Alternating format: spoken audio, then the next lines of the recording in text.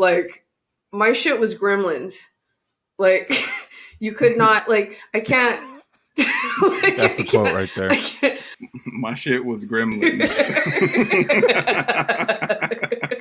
That's it. That's all I have. That's like, it.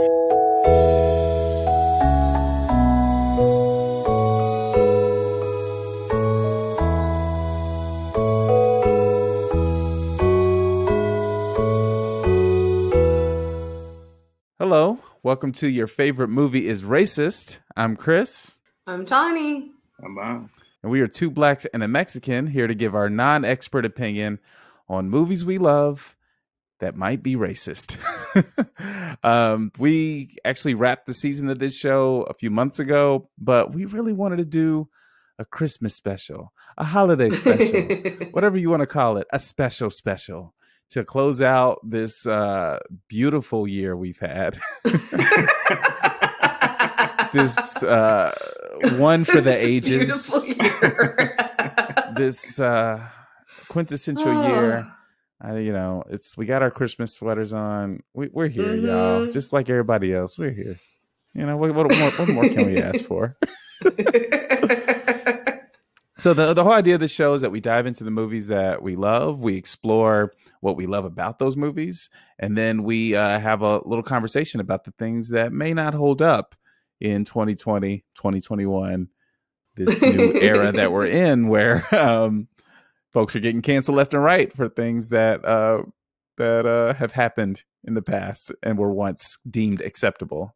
And so we thought, hey, what better movie to talk about in this holiday season than a true family film bringing people together to deal with a common enemy, Gremlins.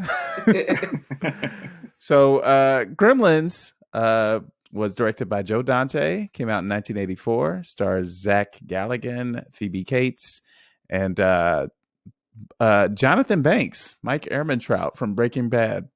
He's in this. It's funny. I was watching, Beverly Hills Cop, and he was in there, and I was like, "Is that Mike?"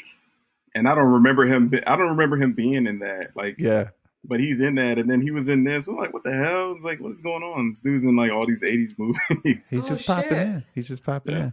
And very different character than we're used to seeing. Yeah.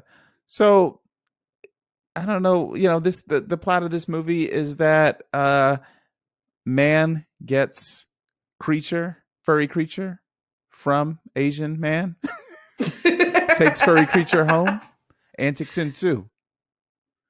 So, what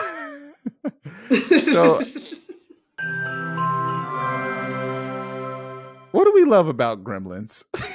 Oh man, Gremlins, what, 1984 you said? What was I was 5. Were you guys born yet? I don't know. I was born that year. Negative 3. Miles was a wee egg. So you have to understand. With the little beard. The little beard on the egg. Cap. Yeah. I want to see that. All right. No, but this is you guys have to understand what it was like to be a 4-year-old child when fucking Gizmo came out. Oh my God. I wanted the Gizmo. It was the pain of not having Gizmo was real. And they bought me, my family bought me a Gizmo. What is the first thing Tawny did with the Gizmo? Can you guess? Put water on it. Put water on it. Just dumped the water on it. Fucked it all up. Fucked up the plushy hair. I messed it up. But no, there's so many water damaged Gizmos out there. There's so many water. Yeah. I had the plushie. I don't know what happened to the plushie, but I still actually have. And God, I wish I would have brought it over. But I still have my little figurines from that whole era. And I had a Gizmo that was this big. That's a figurine. I had a stripe. I had the stripe, Mogwai stripe, and I had the Gremlin stripe. My cousin Mark, that year, everybody just got Gremlin presents apparently. But that year, it was just a Gremlin themed holiday. Everybody's gifts was ugly as hell. They bought him one of those, like they had like, there was like a full body size Stripe, and that shit was expensive. And like all of a sudden, like no one could find Stripe, and they found him in the garage, and my grandma's the back of the garage with his arms torn off because my cousin was so afraid of him. He ripped the arms off and threw him in the back. Like, he couldn't deal with it. So Gizmo, let me just like, and to this day, like I had the Gizmo. You know how he drives the car, like the Barbie car or whatever the fuck it is at the end. I had that. I had the plush Gizmo. I had the figurines. I had the movie that went with the book. Like, my shit was Gremlins. Like, you could not, like, I can't.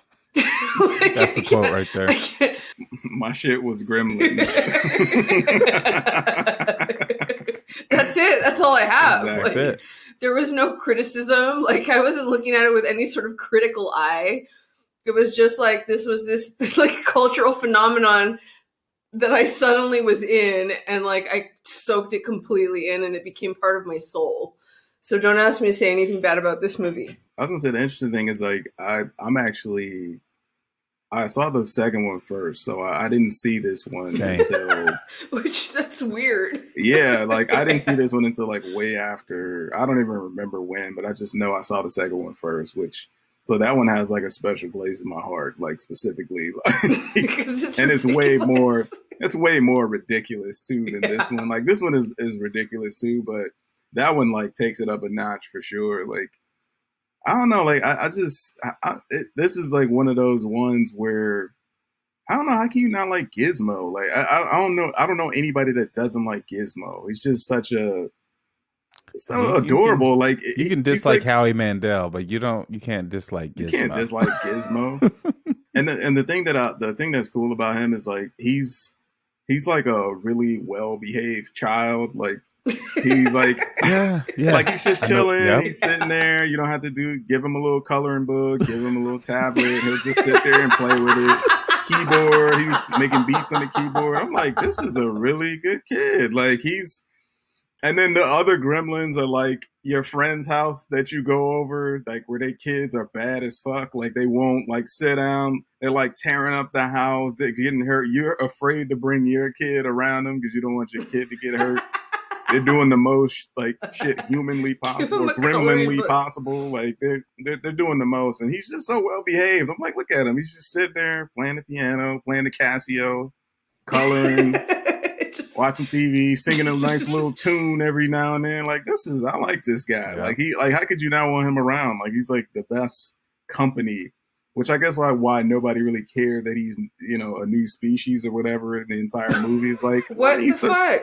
He's so well behaved. They're all, he's a Mogwai, and I'm like, is anybody gonna delve into that just for a second? Like, what the fuck does a Mogwai? It's because he has good manners, man. Like he, and he has self control. Like again, like they're like, hey, you want something to eat, Gizmo? And he's like, nah, I'm good. Like look at him. He has morals, everything. He's just a all around good guy. Like like how can you not like Gizmo? Like it's amazing. And we had a cat named Gizmo too. Like my grandmother actually, she had like a cat. Like she had a Siamese cat, and his name was Gizmo. And it was because of this movie for sure. Like it was 100%. My cousins, like they told they were gonna have a baby, like my uncle and his wife, and they told the son that they already had, my cousin Mark, the one who ripped the arms off of Stripe. They were like, you can name the baby. Can you guess what name he picked? His name was Gizmo. And for for a large part of that child, his name was Andrew, like the kid that actually got born. But like for a long time, everybody called him Gizmo. Like that kid's name was his name was Gizmo. That was functionally his name. That's what's up. Yeah. I dig. I mean, that's the thing. It's so iconic. And I guess what I can bring up, I'll bring up. There's three things that are coming to mind for me. One, I kind of love the dad.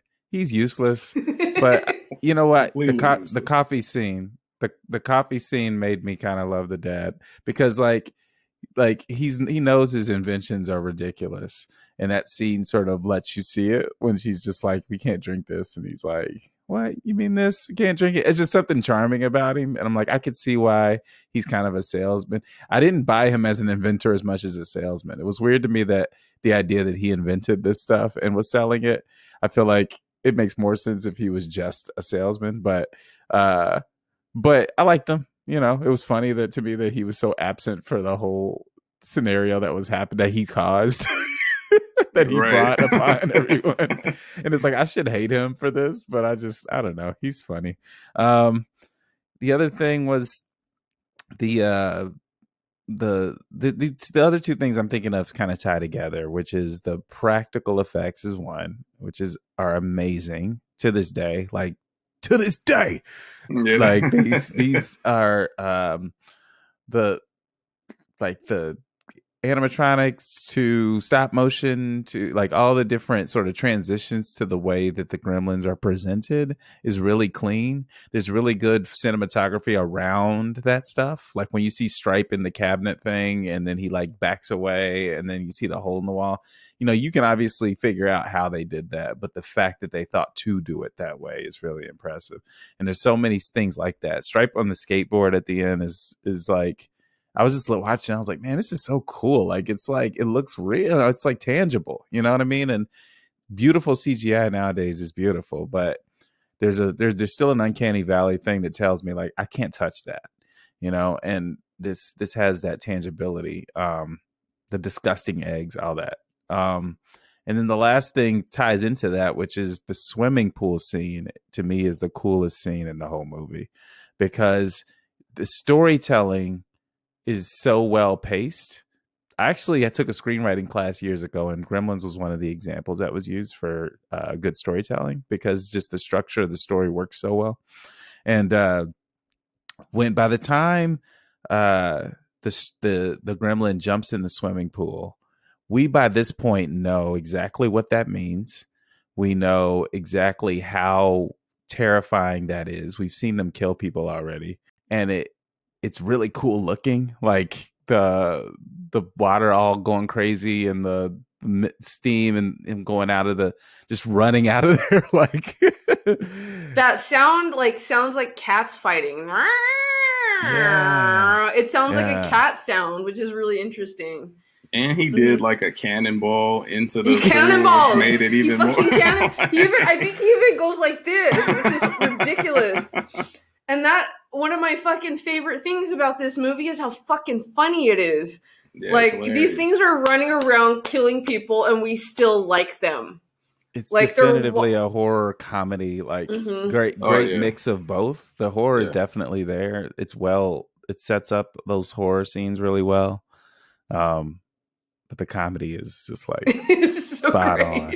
Because they're doing like all this stuff, like especially like when you go to the scene where they're in the bar, and it's funny because so many gags. It's so many. It's like, and she's just there, like gags. Serving them drinks and stuff. Like I guess it's like, what are you doing? Why are you here? Why are you there? The fucking Flashdance Gremlin, and they're like, they show him like.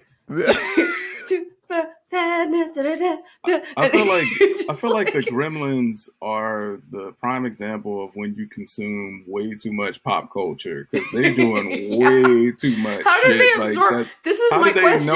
How did they take all of our culture in within a couple of hours of being born as Gremlins? Yeah, within a couple of hours, they were like doing everything that we know, but like all the like inside jokes that a human like, in America would know. Yeah, it's just like, how do y'all even know all of this? Yeah, and that was before. I mean, like you think about the timing, the 1984, like, you know, that was pre even Back to the Future. Like it was just, you think about that's what everything's super meta now.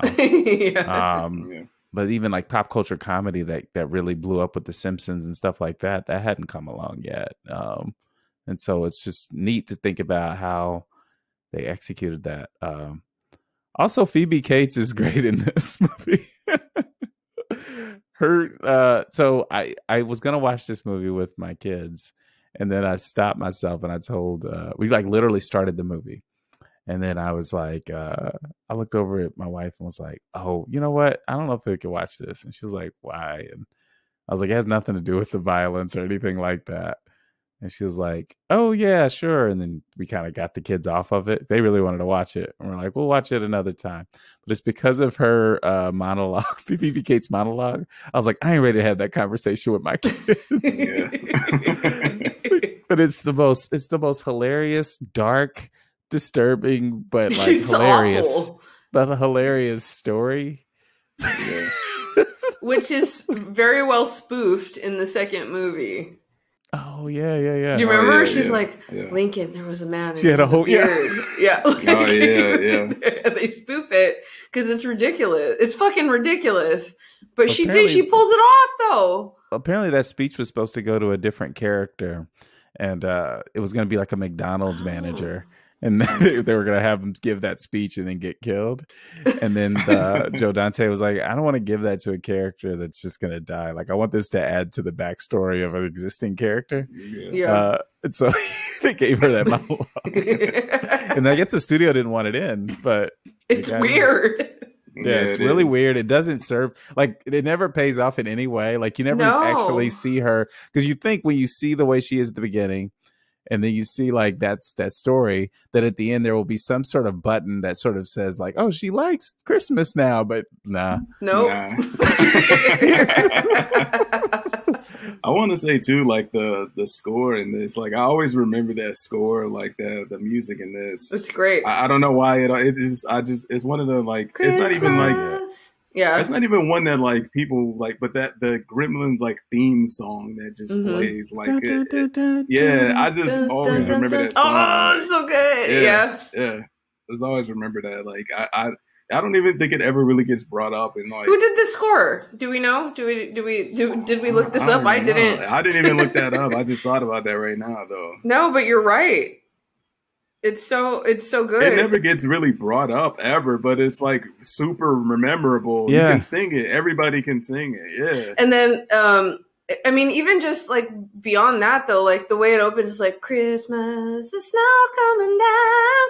It opens on that song. You know, it's just the sound is great. Well, in the use of "Do You Hear What I Hear?" I thought was really clever. Yes. Do you hear what I? You just hear them like cackling over it. Yeah. Soundtrack Jerry Goldsmith. Yep, that's what I got too. I was trying to figure out if that was right. Yeah, Jerry Goldsmith. But the Gremlin kill / death scenes are amazing. And let's talk about that because like Huckleberry always does this thing where he's like, does anyone die in this movie? Like he can't, like he has to know so that he's like prepared for it. I'm all, no, I think there's one death. And what I was thinking of was Mrs. Deagle. Like I didn't even remember the teacher at all. Yeah. And then I start watching it and I'm like, oh shit, that's death. Oh, that's death too. Oh, that guy died Deagle's for death sure. Is so cool to me. Yeah. She deserves that shit. It's just so perfectly set up. You see her ride down the thing, and then she's terrible. She's such a fucking evil bitch that I would say that the teacher sort of like, what was you doing? Like, why would you reach under a desk? Don't do that. Like that was more of what are you that was doing? more of like a poor decision. Like, yeah, that's more of a horror movie death. Like, this What character are you doesn't doing? deserve to die, but they're doing a stupid thing that's gonna get them killed. That's clearly like why. Like this thing that you don't know what it is. First of all, you don't know what it is. That's you have no clue whole what this thing. is. Like none of it. I think like when the dad brings it home, I think I laughed like audibly out loud because it like he's like, yeah, I want to get this for my son, and then he gets it home, and then he like reviews it or whatever. And I feel like the first thing he asks like, what's his name? Like, what's his name? What the fuck? So I don't care. That? Like, what is that shit? What the What is that? What you mean? What's his name? Like, yo, that's such a irrelevant question. Like, you just brought a new species into the house. A new species. The rules are such an afterthought. The dad's like, what's the thing he wanted to do? The dad stopped him from doing it. Was it water or something? They take a photo. Oh, they take take a picture. He's like, oh yeah, they don't like light. Oh yeah, that'll kill him. Sunlight will kill him. Yeah. Also, there's a couple other things you should know. This is like so cavalier. Why was he so cavalier with the rules? I guess he doesn't know that in his head they probably mean the rule. Like you think about, usually if you bring a pet home and you don't do what you're supposed to do, the pet will die, and that's what you're worried about. right? Yeah. But for him, and so in his head, it's probably like, oh yeah, this is how you take care of it. He doesn't know that not following these rules could get everybody killed. Yeah, but even after the rules are broken, he's still pretty cavalier about him. Like, you got him wet? That's what happened when you got him wet? Like, he's not even like mad that he got him wet. He's just, like, man, every kid in America would want one of these. Like, that's I guess that's what's clever about making him the character he is that like that's actually like probably within the context of his character a logical reaction. Nobody's reaction to the creatures themselves is all that logical, but like within the context of his character, it's like, yeah, I guess he probably would be like about even it. The two cops, like when the Santa Claus is coming out the house, they're like, what's all that stuff on him? And they're just kind of sitting up there like, yo, why are y'all not like, I just don't understand. Like they just leave him there to die. Yeah, they just dipped. Like, yeah, nah, we cool. He's just gonna, they just, yeah. We ain't cops. Jonathan Banks is just like, I want to go back to the station. Like nobody is concerned. Like they're like their acknowledgement for like what these things were like bothered me the entire. I was like, I don't remember this, but nobody is terrified by it. The only one that was like terrified immediately is the mom who springs into immediate action and takes out like 3 or 4 of them out the gate. I'm like, yes, she was on point. That's mom status. That's mom's dealing with problems. And that's one of my favorite scenes too, is that like, do you hear what I mean? All the way through to the tree attacking her. It was just like such a cool like set piece, you know. And she's like, are you fucking serious? I have to deal with this. I'm trying to make cookies over here. Fucking, that's like the mom story right there. And she's so patient with her insane husband. Yeah. He's like when she tries to use the remote to answer the phone and it doesn't work, and then she answers it by hand, and he's like upset with her that she didn't use the remote. She's just like, oh honey, no, it works fine. I was just like, so patient. She's taking care of his male psyche in so many ways. She's the real hero in this movie, is the mom. Like, legit. Because for the record, Billy, like, okay, so I like Billy up until like the final set piece. Billy was he just was absolutely useless in the climax of the movie. Pointless. Like he was getting wrecked by Stripe, and it was just like, how many times? Okay, Billy gets knocked down so many times, and you would think he was like 65 because he always like struggles to get up. Like he's all. I didn't count how many times I saw him like. And like and that literally like is so that Stripe can be effective, because like like when he gets shot, because he even when Stripe comes at him with the chainsaw, and I'm like, how did you end up in this position? Like reevaluate your choices up to this point where you are on the ground covered in stuff, like all you have is this tiny bat, and Stripe's coming at you with a chainsaw. And I kept thinking, I was like, oh, mistakes were made. And so, Kate saves him, and then Gizmo saves him, and then like he literally is just there to see the light hit Stripe. He doesn't do anything. I'm just like, well, I'm glad we could watch this movie through Billy. Yeah, he's so oblivious. Like he just like.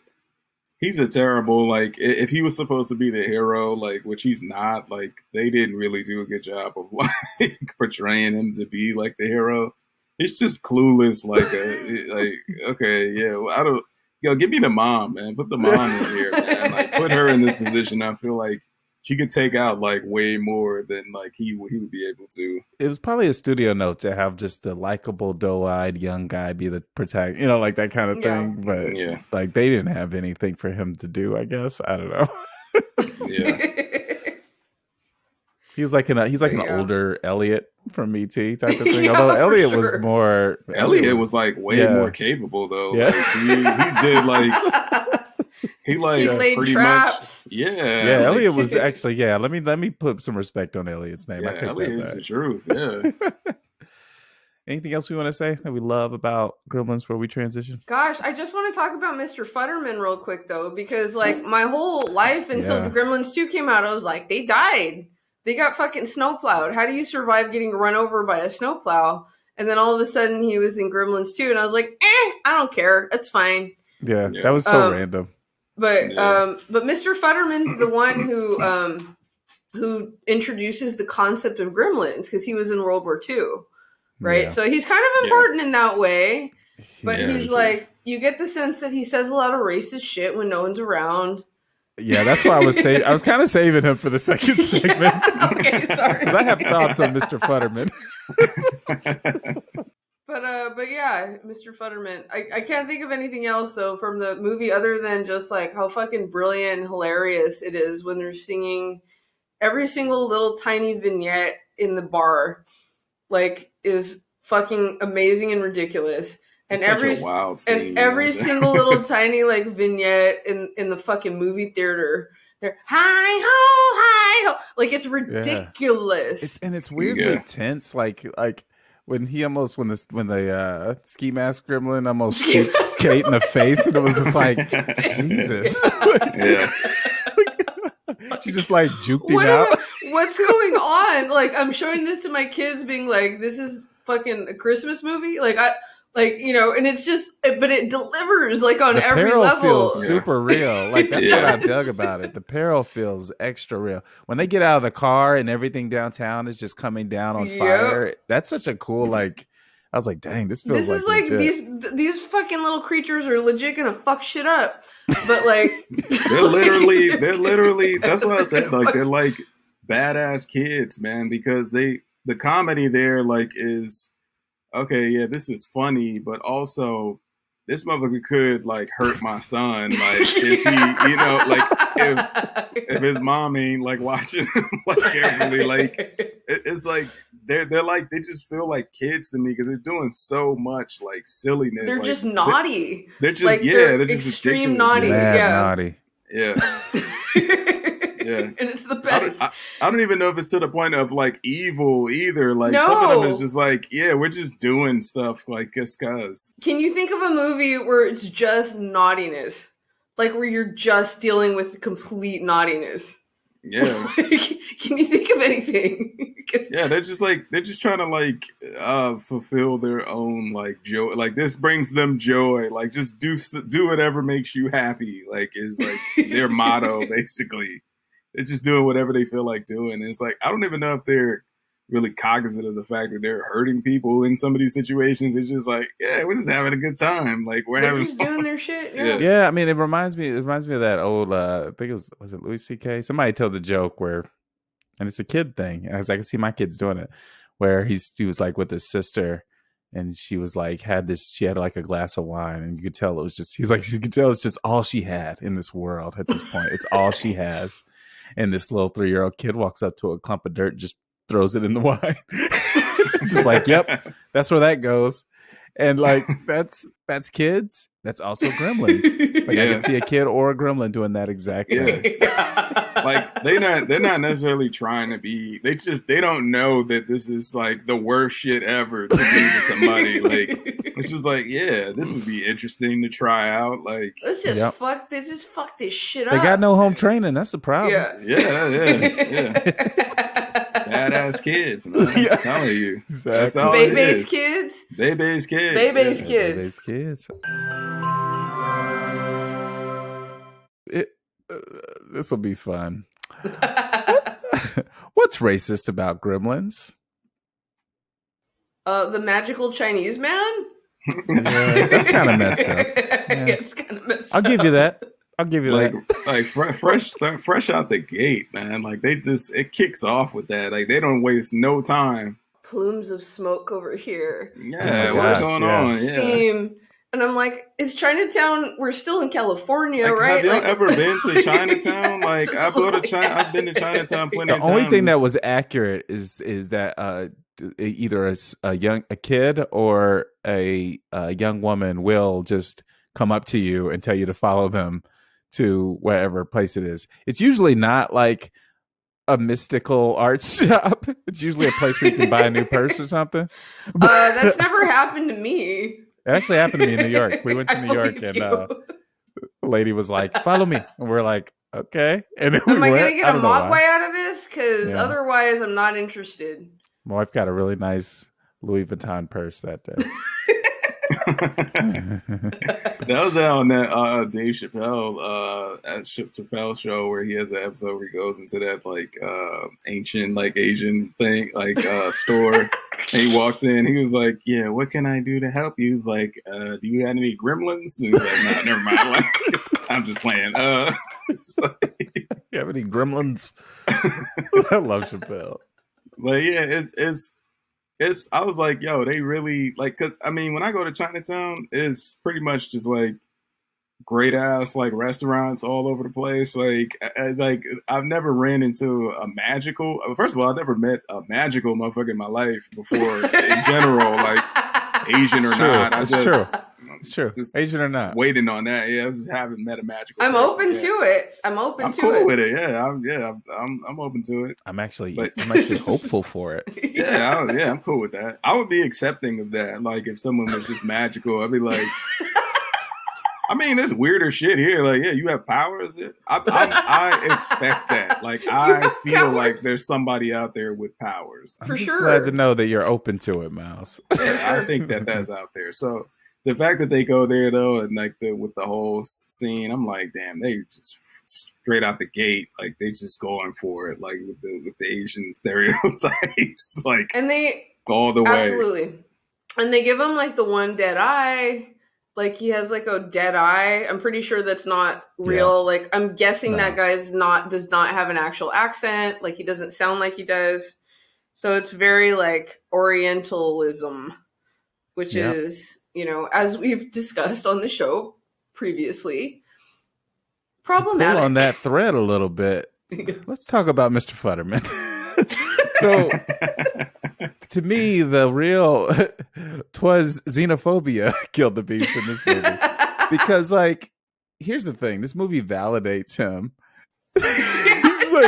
He hates foreigners. Like, he hates foreigners. Yeah, he hates foreigners like aggressively, and by foreigners, it's like the great other. And like that's actually where the bad guys come from, is some foreign place. And then like even in his moment of what appears to be death, he's like shouting his validation. And the movie does not discount that at all. It's like, no, he's right. You should be afraid of foreign things because look what happens. And like I mean it's so like obviously like it's all comedy, but like there is something to that whole like idea that that's where they get it is from a foreigner, and this guy is like just hella racist towards foreigners. Cars, right? Like, So I mean, you know, it's all about immigration. That's the theme of the movie. Is like build a wall, like exactly. Don't let gremlins in. It's like for every Mrs. Deagle scene that is sort of anti-Trump, you also have a little bit of xenophobia just to balance things out. Mrs. Deagle, she's such a fucking bitch. Tawny's trigger word is Deagle, for the record. God, I hate her. That's such a terrible name too, like a Deagle. You just look like a Deagle ass. Yeah, like Deagle. Just look like a Deagle. Like, I know. That's just like you have that Deagle name, looking mug, Deagle looking ass. Yeah, like she definitely. When she came into the bank, I was like, how could you be this evil of a person? Like, I don't even know. Like, with her fucking stupid snowman head. She had 2 monologues about murdering his dog. Yeah, like, and what she felt like self-righteous about too. Where that dog at? Where's the dog at? I want to kill him. Like what? Yeah, I want to send him to the fucking factory. And then the mom who's like, my husband just like he's not going to get paid, and she's like, oh, you bunch of deadbeats. You know, like just like you fucking evil bitch. I hope you die by the end of this movie. I'm so glad when she dies. I told the boys, I was like, I don't care. She could go flying through the fucking sky. Like she's dead. That's the only death that I'm invested in that death. Like she needs to go. No, it was great. It was very like satisfying, you know. And it's like interesting because it's very clearly wants you to be a semi on the Gremlin side at that point in the movie. Which is interesting. Yeah. Well, I mean, you should be with her because she's a terrible human being. She's like the first generation of like Karens or whatever, like just somebody that talked like super crazy and all up in everybody's stuff. All up in everybody's shit constantly, say the most crazy stuff, and then like as soon as they get like confronted, it's like, whoa, what? Oh, my heart. How are you? Yeah. No, the shot of her with her back to the door screaming is very reminiscent of Barbecue Becky with the phone, like screaming. Like it's definitely there's some pre-Karen. She's the prequel to the Karen type of situation.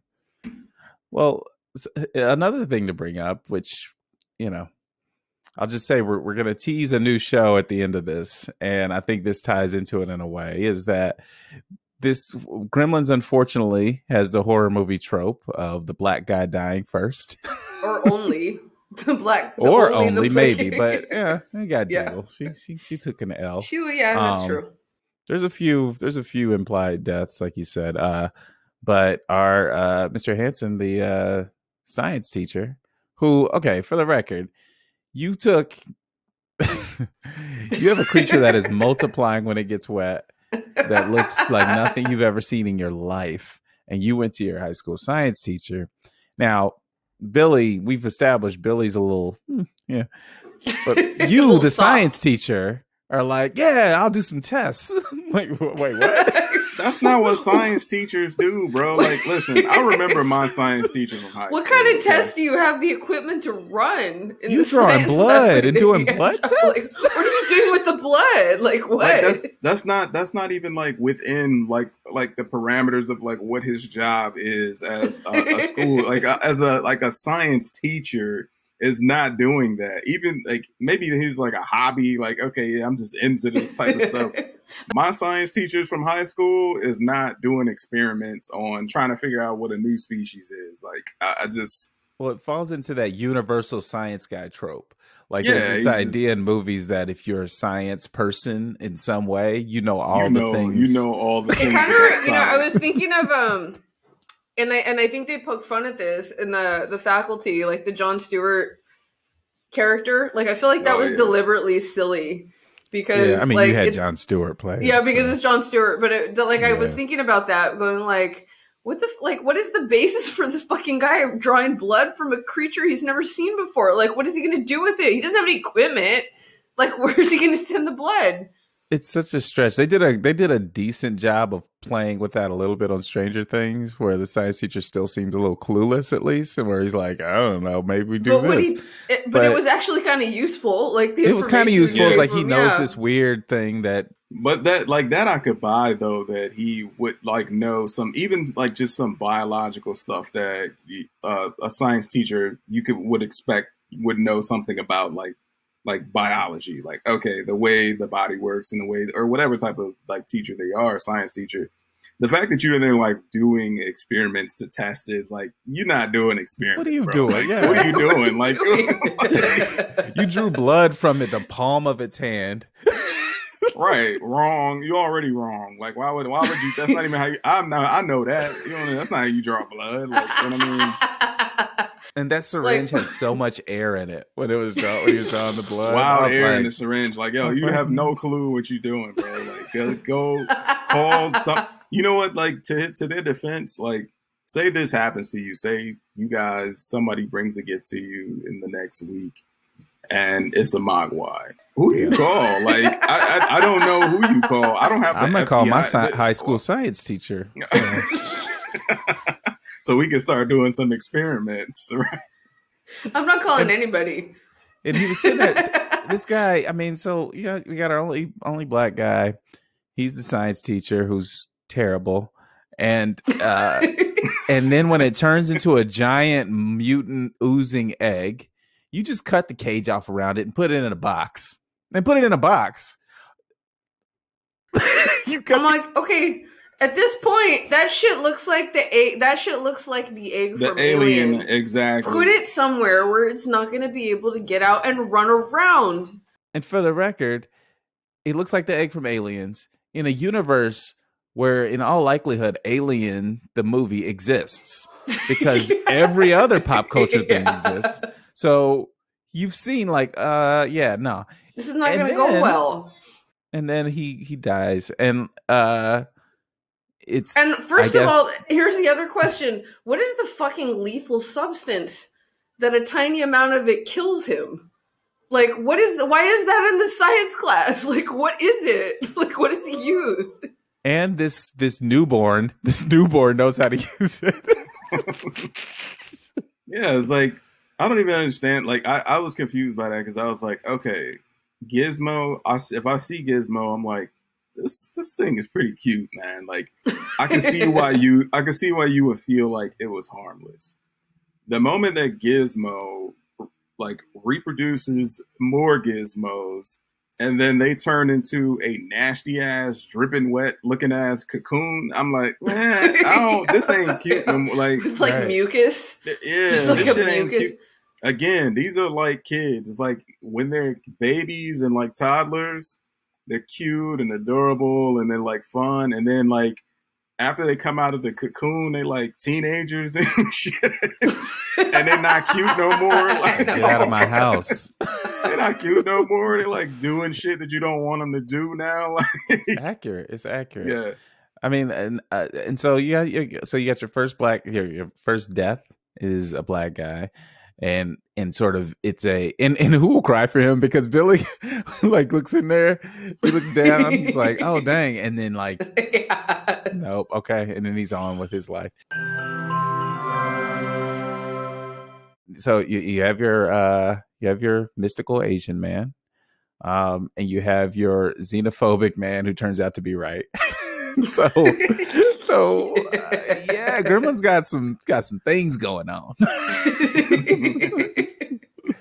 So I mean, I guess we could just sort of transition into the rating part of this. Knowing all of these things are true, how do we rate Gremlins?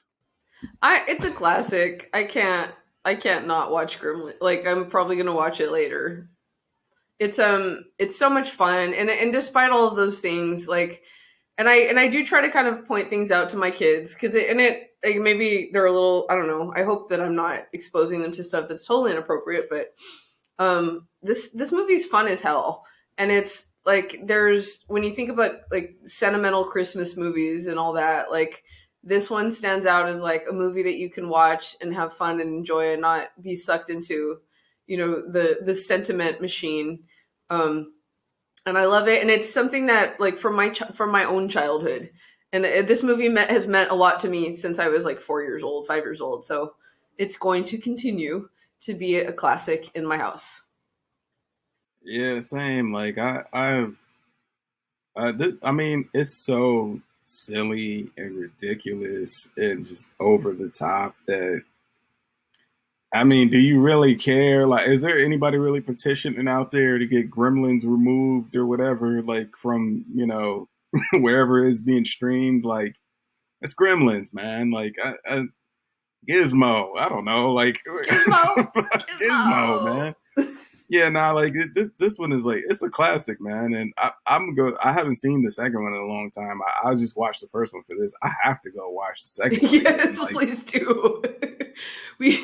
Let me know when you're watching it, because I will be watching it and we can text. It's so great. It's just like a good comedy. Like, there is like some good tension there, where it's like there is some like points in this where I'm legit like, this is kind of creepy. Like, I don't even remember. I do remember stuff like from when I was a kid, like where I was like, oh yeah, that's kind of creepy. For the most part, I just thought it was funny as a kid. I never like was really scared of this movie or anything. I just always found it to be hilarious. So even as a kid, so there's stuff now that watching it, I'm like, damn, that actually is kind of, yeah. And when fucking Stripe pops out of that fountain and he's all, yeah, that's gross. Yeah, that's good. Super nasty. I mean, so even gross. Just them, like the cocoons, like when you go up in the attic and they're just in there and you're seeing that, I'm like, that I would be completely freaked out. Like, and so it's effective, man. This is a classic. Like, I don't know how you could not like like every year, I feel like I watch this. Like this and Home Alone, I feel like I watch this all the time. So I was like, yeah, nah, this is a classic, dude. And it's a terrible movie. It's terrible, but it's great at the same time. It's terribly awesome. Like it's brilliant. It's a brilliant movie. It's It's just like everything about it sparkles. Like there's so much fun. It's just so much pure fun. It's one of those movies where it's like, I'm not supposed to really ask questions about this. And I don't. Yeah. Like, we have to for obviously the sake of this podcast, but in real life, I don't give a shit about none of this stuff. Like, I don't care that don't make sense. Like, it just goes. Yeah. Yeah, this is not a think piece kind of movie. If you're writing a think piece about Gremlins, rethink your think piece. Right. I co-sign. Like, I'm not getting rid of Gremlins. I will say that, like, I've never looked at it through the lens of its of those errors and those issues. And I do think they're worth thinking about, given this came out, around the same time as Karate Kid, which also had a similar, thing where, but handled differently. And so that's there. I'm glad we kind of are able to talk about it. Black guy dying first. That's just the thing. Like, if we get rid of every movie where that happens, then we lose a lot of movies. We do. We die first. Right. That's what we do. Hey, you black, you die first. It's like the insurance commercial. Yeah. But I love this movie. It's so fun. It's so like the effects are incredible. I'm a sucker for great effects. The storytelling is actually really effective from a arc character kind of standpoint. The logic of the universe is a little wonky. Like, we've seen a million questions about what does after midnight actually mean? Do time zones matter? Do like there's so many like very valid questions, but why ask them? And I'm sure they'll make they'll do a reboot in 2025 that has a meta commentary about that anyway. So, yeah, I love this movie. I'm not saying goodbye to it. But, I guess classic with a conversation. I don't know. I mean, I think the conversation that we could have about this movie could be had about like a whole slew of movies around that same time period. So maybe it's like you have a conversation about Asian American representation in 80s films, and Gremlins is one of the bullet points in that conversation. Yeah. So there it is. Hey, we did a holiday special, y'all. Yeah. Yeah. And I will say that there was intentionality behind the choice of Gremlins, because not only do we all love this movie, but it actually ties into a very cool thing that we have coming up. So in January, we are debuting a new series, a new podcast called Survivor's Ed: How to Not Die First in a Horror Movie. And we were talking about horror movies specifically. We're talking about how our Black and brown people do in these movies. And we are having a lot of fun. We will debut in January. If you want more like up-to-the-date news about what's going on with that series and when it's going to drop, please follow us on Instagram at 2BXM Podcast. And check out like some of the content we've already got going up there. We're having a lot of fun through that community that we're building, and we have so many cool things coming up that we're super excited to roll out. So we are going to actually debut a really quick teaser for the new series, Survivor's Ed, and you can watch that now. Essentially a story of survival and a lot of Ice Cube non sequiturs. Yeah, Wilford Brimley. And just a really nice cast of dudes, starring a dude named Sex Machine. Yes. Why is everybody so obsessed with covering more ground? What was Cerrone gonna do with that fucking gigantic snake? You took the major risk with like the holy water, like with the squirt gun. I was like, fam, you brave as a motherfucker, because this is not battle tested at all. The characters that are actually, like, you see their relationship and they're loyal to each other the most are fucking J-Lo and Ice Cube. They have a common goal and they make it. What we've learned in movies is, like, nothing living likes to be burnt the fuck up. Like, it just does no, there's no movie where the fire doesn't work. In order to up your chances of making it, make sure your cast is 3 entirely different characters that have nothing to do with each other. Weirdly specific rule, but please explain.